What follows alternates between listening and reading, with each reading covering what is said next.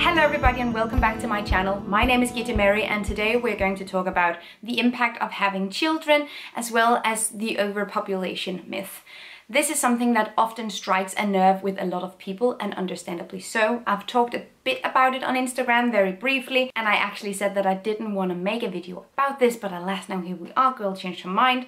I wanted to make a video about this. Anyway, I want to use my platform not only to inspire and motivate sustainable change, how we can lower our impact, how we can become more conscious consumers. I also want to use my platform to talk about what happens within our movement, to create a space that is healthy and critical of things that goes around in the world, as well as things that goes around inside the community, like the movement of sustainability and environmentalism. And this is definitely one of those subjects where a lot of things are happening outside the movement, but a lot of things are also happening inside the movement, and I think it's really important that we talk about them. I often encounter comments and remarks about how it's hypocritical to have kids or wanting to have kids while also being an environmentalist, how having children is the most unsustainable thing you can do. It's incredibly impactful to have children overall. It's something that I've read in countless articles, and I've heard the same talking points being repeated over and over again, even from people with good intentions that are well-meaning. And one of the first pages that popped up when I searched online for articles about the impact of having children had this to say: "It's true that around the world, people are making serious efforts to reduce consumption and environmental degradation. More power to them. But to have a fighting chance to stave off the worst effects of global climate change, we need to seriously address the problem of overpopulation. The potential savings from reduced reproduction are huge compared to the savings that can be achieved by changes in lifestyle. If the climate is changing as a result of global warming, and if global warming is largely attributable to human activity, and if that human activity has included polluting the atmosphere with greenhouse gases and overconsuming natural resources by an ever-increasing population, why not connect the dots and accept the obvious? Overpopulation is not just a contributor to climate change, but it's a root cause of the problem." First of all, just a little bit of an overview. Thoughts and concerns about overpopulation is actually much older than thoughts and concerns about global warming and climate change. Already in the 1700s, the first essays started circulating about the potential consequences and effects of an ever-increasing population. And in 1968, the population bomb was published. In 1983, the former Prime Minister of Norway identified in a report that richer countries decreasing birth rates and economically supporting poorer countries instead was a key mechanism in stopping unsustainable population growth. But global warming isn't caused by people just existing.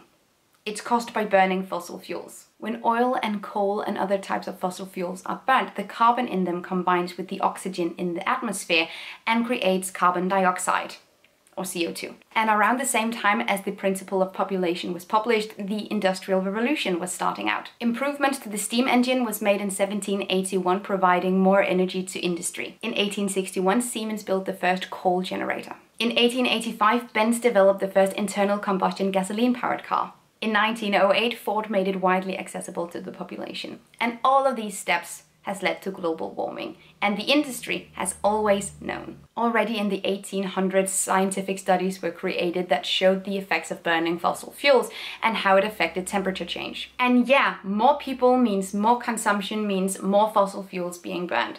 So far, so good. So why is overpopulation a myth? Well, first of all, because the size of a demographic or the size of a population is no longer directly related to how high their emissions are. Currently, the emissions of the richest 1% in the world is more than double of what the emissions are for the poorest 50%. And whenever we talk about there being too many people, whenever someone mentions population control, etc., it is never those 1% that we're talking about. It is, however, most often the poorest 50%, the most vulnerable in our population. To put it shortly, whenever we blame population growth for climate change and for global warming, what we're really just doing is that we are redirecting the blame to those who have the least power to change it. The consumption of the richest people in the world is much more impactful than any population numbers. And I could literally stop the video right there, but I'm not going to. Also, I think it's incredibly funny that whenever I criticize billionaires, the elite, the richest 1%, etc., that's when I receive the most criticism or the most backlash. Even though they're literally to blame for all our issues. It's just funny to me that so many of us are so willing to defend them when they are not willing to help us at all. And it's been proven that even if our population increases, we would still have plenty of resources, plenty of space, plenty of food for everybody if we just moderated our consumption and phased out fossil fuels. Here I'm obviously both talking about everybody with the consumer power, with the ability to change, as well as the richest 1%. 100 companies and government-owned entities has been responsible for 71% of all global emissions since the 80s. Yet, we often prescribe population growth to be the biggest climate contributor, bigger than the impact of billion-dollar corporations, and that is just, in fact, untrue. The ideology of too many people often tends to shift the focus completely away from who's in power, who is structuring our economy, and who is hoarding our resources. And one thing that I think is incredibly interesting about the too many people ideology is that it's often represented or communicated as though it's incredibly easy to figure out exactly what the impact of one person is. And as we'll come to see in this video, that is incredibly complex. One equation that can be used here is the IPAT equation, or the IPAT equation, which stands for impact equals population, affluence, technology. Affluence is the gross domestic product per capita, and technology is the measure of the amount of resources required to produce a unit of gross domestic product. And since the 2000s, UN reports have shown how global resource use is driven primarily by increase in affluence, not population, especially so in higher, upper and middle class nations, which account for 78% of material consumption in the world, despite having slower population rates. In the meantime, low-income countries have seen a double in population, whereas resource consumption has stayed the same. To put it simply and in English, it's not about who or how many spends resources, it's how much we spend. And one really good example of that is the food we eat. We actually have plenty of arable land to produce food for an entire population, even with a dramatic increase of people. What we don't have is the capacity to produce all types of food, but definitely some types. This graph shows the land use for different types of food products. So producing especially beef and lamb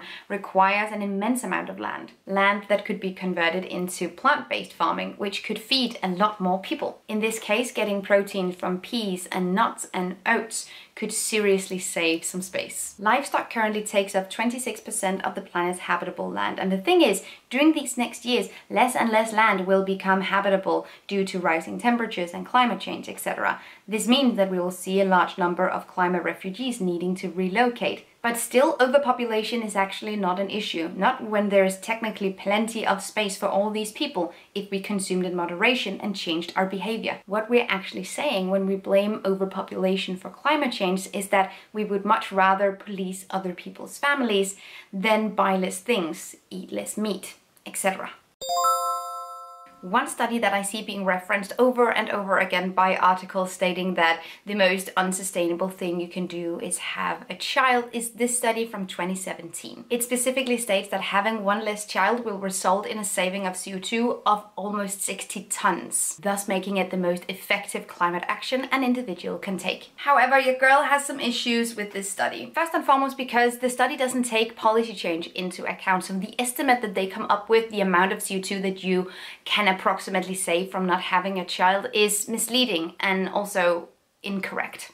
Looking through this study, their methods and how they communicate their results, I had a lot of questions, and specifically about how they come up with the numbers for the specific actions. I also took a look at some of the graphs that they used in their study, and the more you look at them, the less sense they honestly make. This is how they specifically describe their approach. For the action have one fewer child, we relied on a study that quantified future emissions of descendants based on historical rates based on heredity. In this approach, half of a child's emissions are assigned to each parent, as well as 1/4 of that child's offspring, the grandchildren, and so forth. There are several problems with their approach overall. Firstly, it's incredibly difficult to predict impact of future people.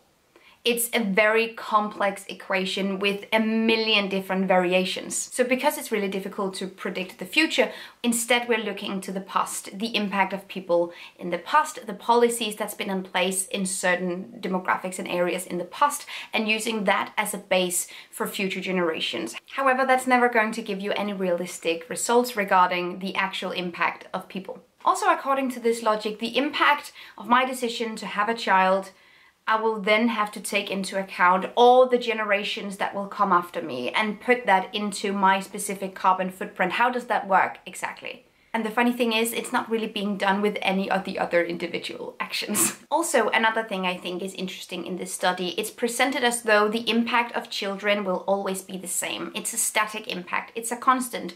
And it really, really, really isn't. Children do not bear the same inherent impact. It all depends on their network, on where they are born, on the lifestyle of their parents, and everything. Everything. It has to do with demographic and tradition and culture and diet and everything. Technology available, what kind of government is currently functioning, everything.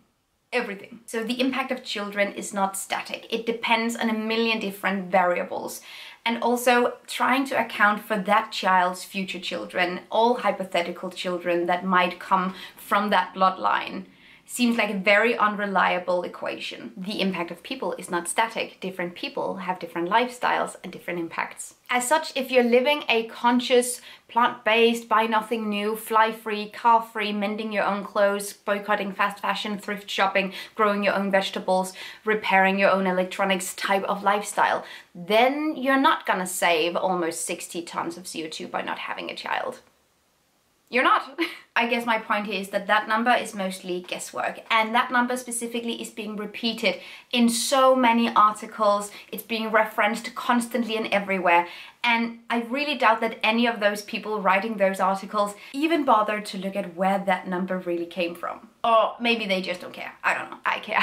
Another study that gives a slightly more nuanced insight into the impact of population growth is this one by Founders Pledge. This study accounts for policy changes that are already, and will even more so in the future, decrease our individual footprint because the systems around us will become more sustainable. One of the conclusions of this study is that the impact of a person largely depends on where that person lives, aka how many green policies and sustainable initiatives they have accessible to them. For instance, a person in France generates an average of 7 tons of CO2 in a year, while a person in the US generates about 18 tons of CO2 in a year. And that both takes lifestyle differences into account, as well as government policies and all sustainable initiatives that are available, which obviously makes the impact of a person vary. Also, the too many people ideology is deeply rooted in racism. Actually, the writer of the book previously mentioned, The Population Bomb, found his inspiration to write his book after visiting a crowded city in India. And the subject of population control and the too many people ideology is most often than not directed towards non-white people. Whenever someone talks about there being too many people, it's often China, India, the entire continent of Africa that's being brought up. And both historically and more recently speaking as well, it's also people of color that's been victims to attacks of ecofascism and forced sterilization. Despite the fact that on average, these demographics have a much lower carbon footprint than the average white American or white European. We're currently at a time right now where so many forces are doing everything they can to govern people's bodies, where basic autonomy is taken from so many people. As such, I think it's incredibly important that the movement of sustainability, the movement of environmentalism, does everything it can to distance itself from a discourse, from a narrative that dictates what other people do with their own bodies. So repeating half true, half, well, yeah, kinda, but there's really more to the story type of talking points is not only unhelpful to the movement, it's a huge disservice, and it's also unethical. But there are already so many children in the world that needs a family, so why would you want biological children when you could just adopt instead? Now, I don't have a lot of personal experience in this field, so this is just what I've read, heard, seen, been told, etc. The adoption industry is a little bit of an industry. At least there are many different variations of adoption, and some are definitely more ethical than others. At least it's not guaranteed that it's transparent throughout inherently. So I would just say that adoption is still an option. It's not an option for everybody, and deciding that everybody should just adopt instead of having biological children is also governing people's bodies. It can be a great option, it might not be for everybody. That's all I know. Okay. As a conclusion, it's completely up to you if you want children or not, and you can still be an environmentalist even if you have children. If you want to live child-free, that's amazing. If you want children, that's amazing. I guess the most important thing we can do is to navigate this world as consciously, as sustainably as we possibly can. And having children does not make that impossible. Overall, I think it's very important to not let our understanding of environmentalism rest on one single thing. Sustainability is an incredibly complex thing. It's made up of many different issues, and simply saying that if you want children or if you have children you cannot participate in sustainability, in environmentalism, is simply just wrong. I have gotten comments from people that's been shamed for having children in environmentalism, and I've gotten comments from people that are scared to start a family because they fear the reactions from their communities. So it's already incredibly scary and intimidating to bring a child into the world, especially this world. And I don't think there are anyone that cares about the planet that hasn't thought about that more than what's probably good for them. So there's really no need to shame them or tell them or to make them aware. I feel like they know. I feel like they probably know. So before we jump on the bandwagon of shaming new parents for the impact of their kids and their great grandkids, I think it's important to look towards our own habits. Sort of, what are we supporting? What kind of products are we consuming? What are we voting for? Who are we supporting? And look at how we can better ourselves, look at how we can lower our own emissions, and then trust that new parents and their children are doing the same. And that's it for this video. Thank you so much for watching. If you have any thoughts, feedback, or anything you want to share or add to the things I've said, leave them down below. But please remember, this is an incredibly subjective thing. So just bear that in mind. Also, this is a topic that makes a lot of people very emotional. Respect that, please, in the comments. That's all I'm asking for. Thank you so much for watching. Have an amazing day, and I will see you guys next time. Take really good care of yourselves. Until then, bye. Thank you so much for watching this video, and also a special thank you to my Patreon supporters. You guys help me create green, zero-waste content, and I love you guys. You can find the links to my social media accounts down below and the link to my Patreon on this screen. Bye!